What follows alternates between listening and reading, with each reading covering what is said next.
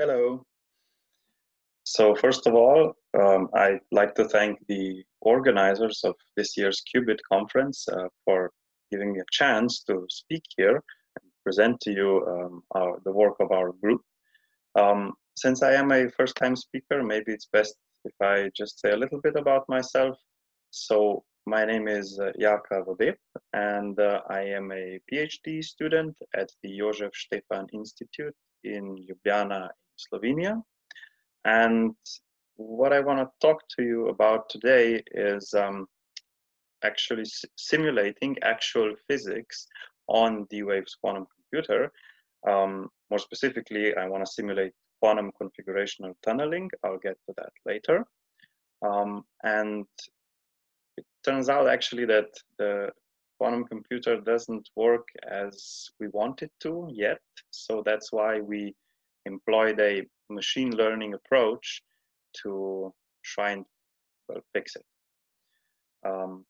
Okay, so let's first take a look at why we even want to do this. So our main idea is to use a quantum computer to basically solve a problem which a classical computer cannot. So here I just want to show you two examples of research studies that have been done quite recently, very successful ones, as you can see. And well, what's going on there is that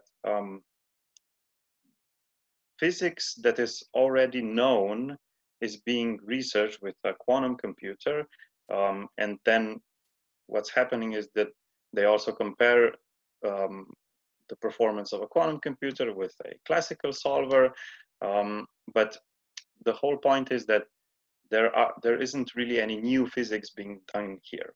And with our idea, we really want to push beyond that to discover something which has not been discovered yet with a classical computer. So as it turns out, we actually sort of stumbled on an experiment that we then theoretically also modeled. And it turns out that it suits perfectly to D-Wave's quantum computing model, which is great. But sadly, the problem is still really hard to solve. And this is actually why we decided to employ this machine learning approach, which will help us to actually solve the problem. So first, I want to tell you a bit about what this experiment is actually about. So the material we are dealing with is a real-world material. It's called the 1T tantalum disulfide. Its structure is shown here on the right. And these blue spheres are tantalum atoms, and the yellow spheres are sulfur atoms. And as you can see, this is a layered material. And turns out what you can do is you can make an assumption, and you can basically get rid of all the other layers except one and treat it as if it's independent of all the others. It's a good assumption, and it really simplifies the treatment of this material. And this is what's done here. So this is just one layer, and we even stripped out all the sulfur atoms. We just took a look at the tantalum ones. These are these orange spheres now. And it turns out that there are some leftover electrons present still in the system, which are not bound tightly to the tantalum atoms. And this is represented by these blue spheres here. Of course, as you know, electrons are charged particles, so they repel each other via, we assumed, a screened Coulomb potential. This is shown by this wiggly green line here. And so there's also one other thing. These electrons, you can vary their number in the system. This is sort of a more technical detail, but everything is written, all of the things I've said about this model is written here in this Hamiltonian or energy form of the system. This is, just keep this in mind for later. So then what we decided to do is to explore this model. We did it mainly with Monte Carlo simulations. And it turns out that because these electrons repel each other, they want to form lattices. So basically you get an electronic lattice on top of an atomic one. And they're both triangular lattices. So these here are just 4 examples of electronic lattices which can form. And it's, funnily enough, what you can do is you can actually go into the real world and find a bunch of materials. So this is shown here in this column. There's a whole bunch of real world materials where our model is applicable, and you can find these electronic lattices in them, right? So this is what I also want to show here. So these are just 3 examples, this ABC, of actual like measured electronic lattices. So what people do is they take an STM microscope. This is STM stands for scanning tunneling microscopy. And you can basically image this frozen electronic lattice in a real world material. And then what's even more interesting is what happens when you, for example, take one of these lattices and then you put in or take out a few electrons, right? So for example, here you can shine, so here you can shine a laser on this state, and then you effectively put in more electrons than were there before. So what you get is, again, you get these electronic lattices like this one, for example, but they are separated by these domain walls in between. And this is important for our experiment, right? So the reason why I had to explain all of these more technical details to you is because now I can finally get to our experiment, right? So our experiment is, it goes as follows. So this here is an image of one of these domain states, we call it, right? Because there are these domains here present in the form of electronic lattices separated by domain walls, right? And then we asked ourselves the question, what happens if you, for example, take one image and then it takes about, let's say, 20 minutes or half an hour to get one of these images, and then you take another image and another image. So basically you get a sequence of images in time. And what's interesting is this happens.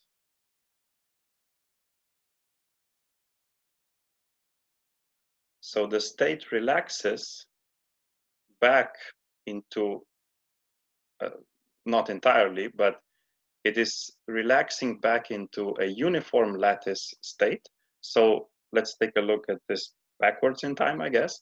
I hope that you can see that actually these domains are moving, right? They're also being created. So a lot of these electrons move around, right? I think that's pretty obvious.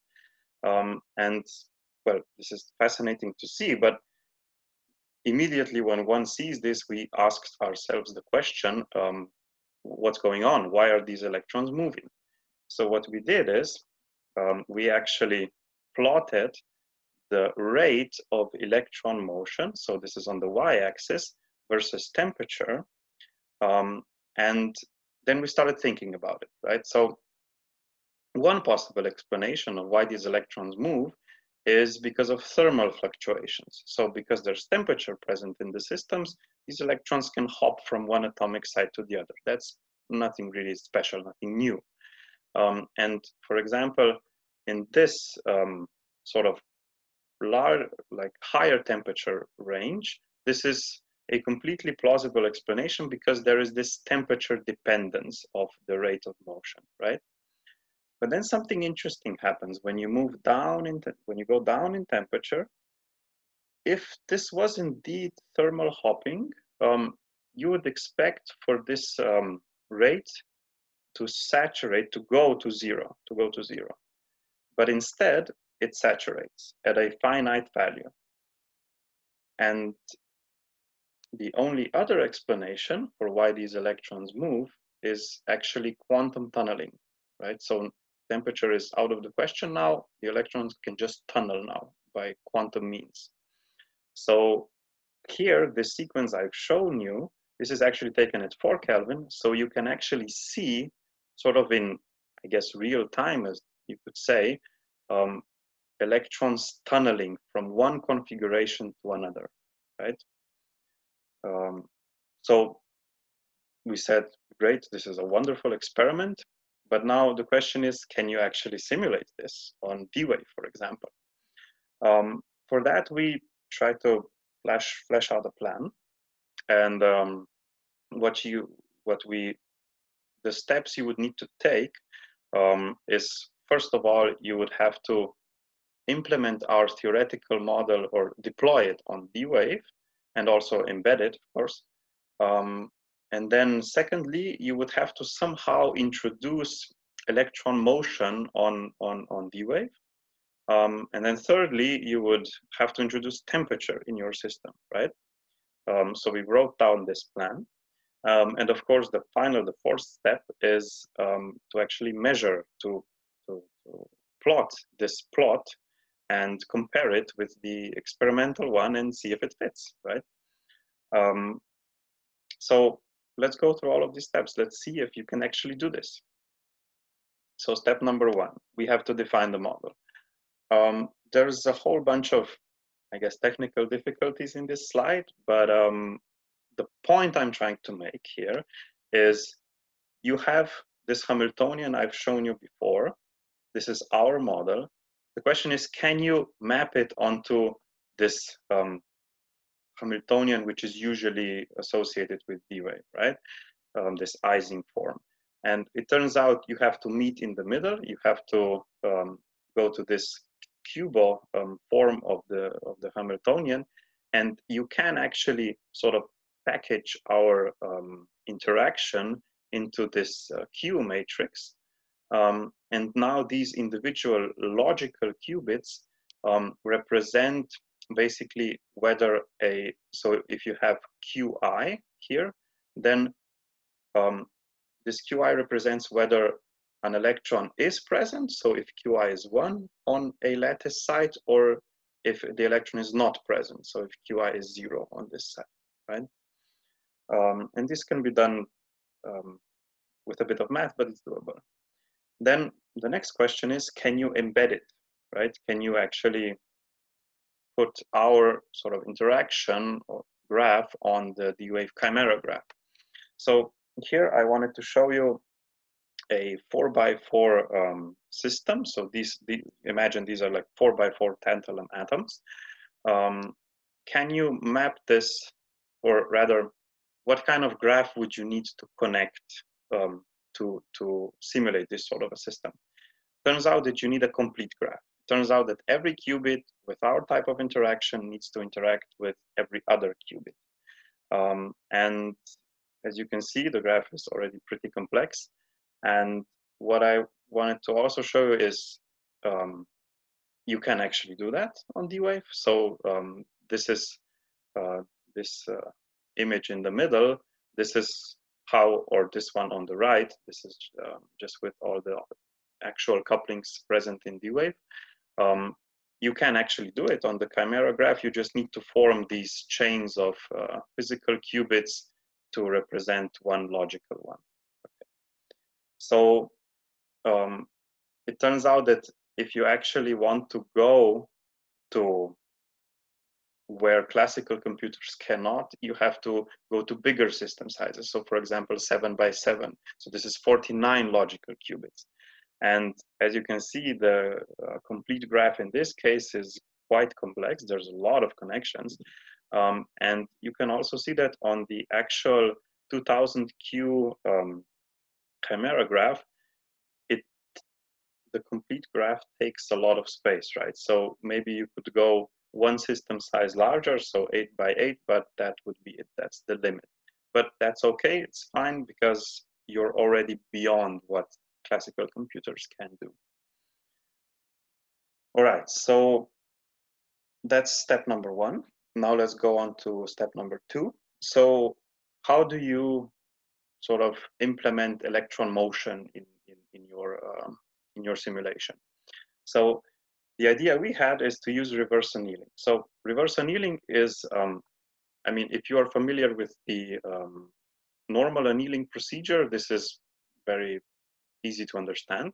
So basically, you start off with this final Hamiltonian, and this A here, which basically introduces tunneling in your system, is at first 0, and then you turn it on, not all the way, just a little bit, and then, or by, let's say, half, and then you turn it back off.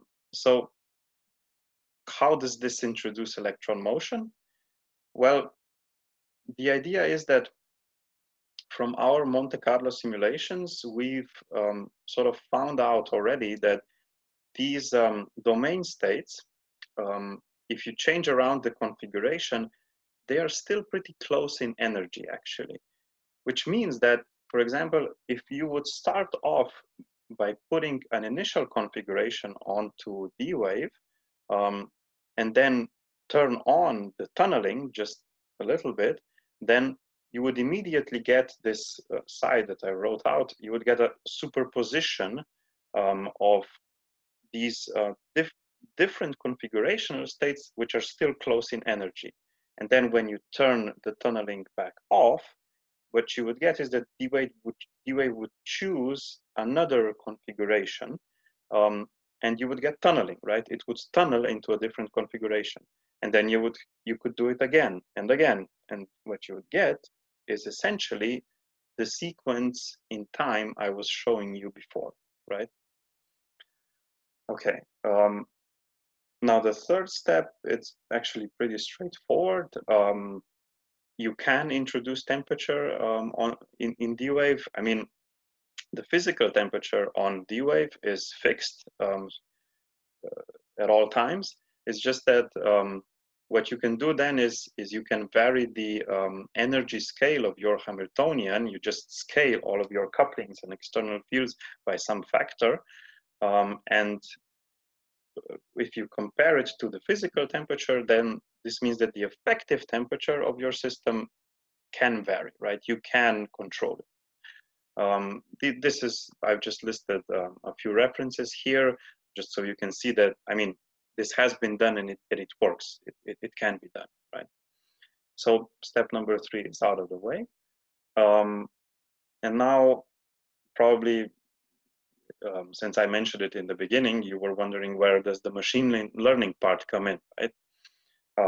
And I've already mentioned that sort of because of the complexity, which maybe you can understand a little bit better now because of you have to embed a complete graph onto D-Wave. It's hard to solve this model, right?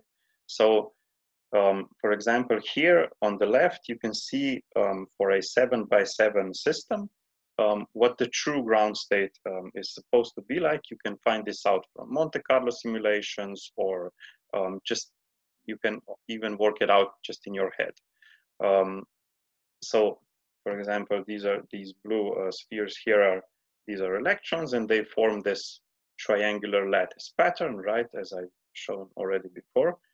And then what D-Wave finds when you try to deploy this model, when you do all of the steps I've shown before, is it does indeed find something similar. For example, here in this half of the system, it finds the triangular lattice, but it messes up something here, right? So now the question is, can you fix this?